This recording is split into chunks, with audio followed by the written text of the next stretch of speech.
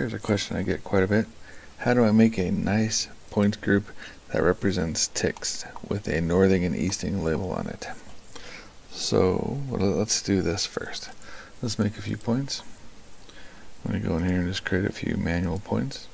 This one here, I'm going to call this one here a tick mark. And it doesn't need an elevation because it only needs the X and Y. I'm going to put one here, hit enter or call it a tick as well. No elevation there, and one there. I have 4 ticks now in this surface. I want them to display the northing and the easting of their current position. And we can look over here in the grid and see that their northings and eastings are set to something. I want to have that reflected as their label.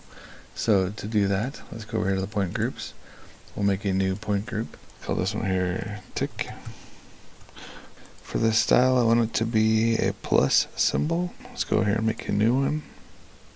Let's create a new tick style. I want this just to be a simple plus marker. So that way it lines up with the northing and the easting. The center will be where that northing and easting will be. So I'm going to set that. I'm going to go over here to information and call this one here tick center.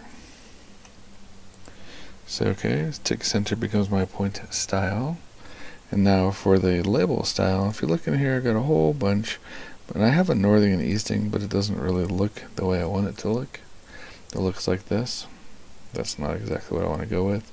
So let's just make a brand new one. I'm just going to go over here and say, create a new style. This style here, I want this one here to be northing and easting tick. There we go. Give it a nice name. Then over here in the general, and then here for layout, this is where I want to make some changes in the layout. So right now it has point number, elevation, description. I don't want any of those. So I'm just going to go in here, hit the X a handful of times. Oops, that one there's the anchor component. But I don't need it either. Now I want to add a component name. Now I can see that I've wiped out my label. I want to add a piece to the layout of this. It's going to be text based. So I click on text. It gives me text 1. Here's a name. I'm going to call this one here northing. I want it to be true. I want it to be anchored to the feature. And I want the anchor point to be, I'll make the anchor point the middle center. That way it sits right there on the X. And for the label text, what I want this to say is I want it to be the northing. So I'm going to go in here and wipe that out, just delete it. For point number, or for the label, I want it to be the northing. And I want its precision to be just 2 places. Actually, no, I don't. I want its precision to be the 1, actually right on the money. I want this precision to be 1. Around normal, foot, all that's good. Go in here, but I want this to be labeled, so I'm just going to hit the left arrow key, put in a capital N, a space, a dash, and then a space, so that way it'll give me an N dash and then the number. I'll say OK. And I want it to be offset a little bit to the right, so let's go over here and set the X offset to like 0.12. Not enough. How about 0.25? Closer. Oh, before doing that, I want the attachment to be the middle left. There we go. It forces the whole text out. Now I can go back and give it an offset of 0.12. Now I've got a northing pointing out to the right. Let's build an easting.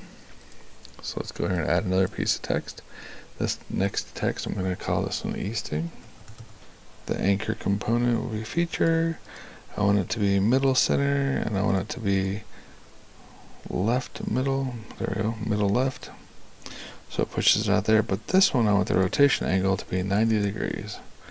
I want that guy pointing straight up. And that means I got to give it a Y offset of 0.125. There we go. Now you can see that label's put up there.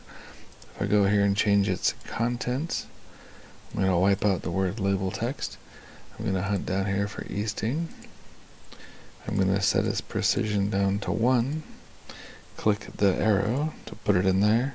and do the same thing I did on the previous one. Left arrow key, put in a capital E, a space, a hyphen, and a space. Now it'll be easting, give me a number. Now I can see it'll be easting with a number, northing with a number. Let's check out my label style, see how it's looking. I got tick center, I got northing and easting. Let's say OK and see what we got. Alright, right now nobody shows up because tick is currently controlling these, but if you notice over here, my tick no longer has anybody home and he's at the top. So what I need to do is make sure that tick gets into this point group. So I need to go here to include it with the row description matching. T-I-C-K. I can check my point list. I see my 4 ticks fall in there.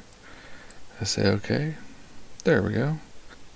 Now I've got a northing number and an easting number. Not too shabby. Now all I gotta do is put them at positions that would be rounded numbers, because right now they're at some sort of oddball number. And the easiest way to do that is just highlight one of these, go to the properties of that point. So this is the AutoCAD properties. And what I like to do is just go in here and round these numbers for the easting and the northing of it down to the nicest next 0 number. That will kind of set them at a nice clean spot. See how that's looking? Looks pretty good. But right now I can see that it's not wiping out my text or wiping out the contour line behind it. I would like it to do that, as well as, it doesn't look too bad. Yeah, I'd like it to wipe out the contours behind it. So now if I go back here to tick, I can go back to here to tick point group properties. I can find my northing and easting tick. Let's edit that guy. Now in here I go to the layout tab. That's where I was last. All I need to do is set the background mask to true, but I need to set it for both pieces. So I go here to my easting, go down here and set its background mask to true, and now it disappears in here because this is the way Civil does sometimes. But my 2 guys should be there, even though the preview puts the darn background mask on top. That's irritating. We'll say OK. Say OK again. And now if you look, wherever my labels are, they're covering up my contours nicely, which looks more like my little labels. There we go. I'm on my way to getting a nice looking thing.